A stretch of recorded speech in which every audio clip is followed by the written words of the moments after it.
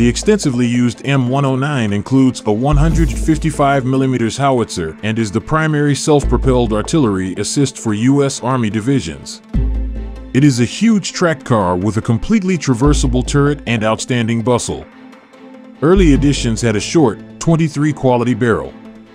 Later versions, inclusive of the M109A6 Paladin, have a 39 quality barrel.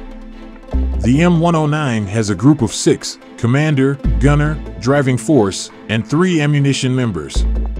The hull is fabricated from all-welded aluminum armor, which protects in opposition to small palm hearth and shell splinters. The driving force is seated on the front left of the hull, with the power pack to the right and the turret to the rear. The driving force is supplied with a single-piece hatch cowl that opens to the left, with 3 M45-day periscopes in the front. These may be blanketed with small steel flaps to protect you from damage. One of the day periscopes may be changed with the aid of using a passive night-imaginative and prescient periscope. The all-welded aluminum armor turret on the rear of the hull has a rectangular hatch in every aspect that opens to the rear and dual doorways inside the turret at the rear. The commander is seated on the proper side of the turret and has a 360-degree rotating cupola, a single-piece hatch cowl that opens to the rear, and an M27-day periscope. A .50 cal M2 heavy barrel device gun is pintle set up at the front of the cupola.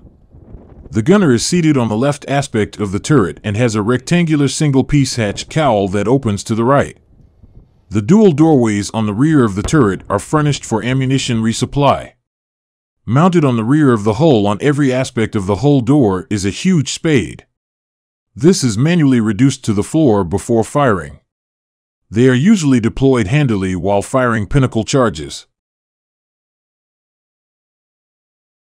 The torsion bar suspension on both aspects includes 7 twin rubber worn-out Avenue wheels with the pressure sprocket on the front and the loafer on the rear. There aren't any track go-back rollers. The tracks are of the single-pin, center manual kind with replaceable rubber pads.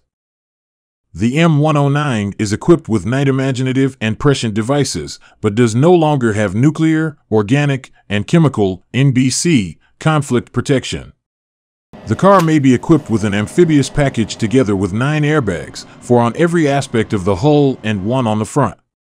The baggage was inflated by the car, which could then propel itself throughout rivers on its tracks at a maximum velocity of 4 mph.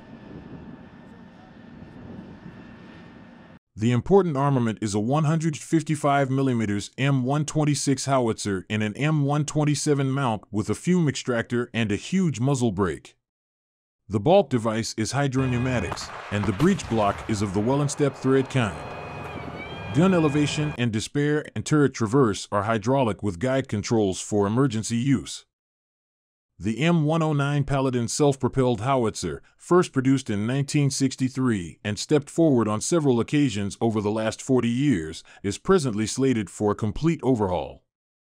The M109 PIM improves many not uncommonplace additives of the Bradley fighting vehicle, bearing in mind greater commonality with different Army car structures and maximizing manufacturing savings, component stock and upkeep employees whilst fending off issue obsolescence. The PIM modernization attempt is a sizable improvement of the M109A6 Paladin, which incorporates shopping for space, weight, and power cooling. While the self-propelled howitzer's cannon will continue to be unchanged, the PIM will recreate a contemporary chassis, engine, transmission, suspension, and guidance device to go with an upgraded electric-powered ramming device.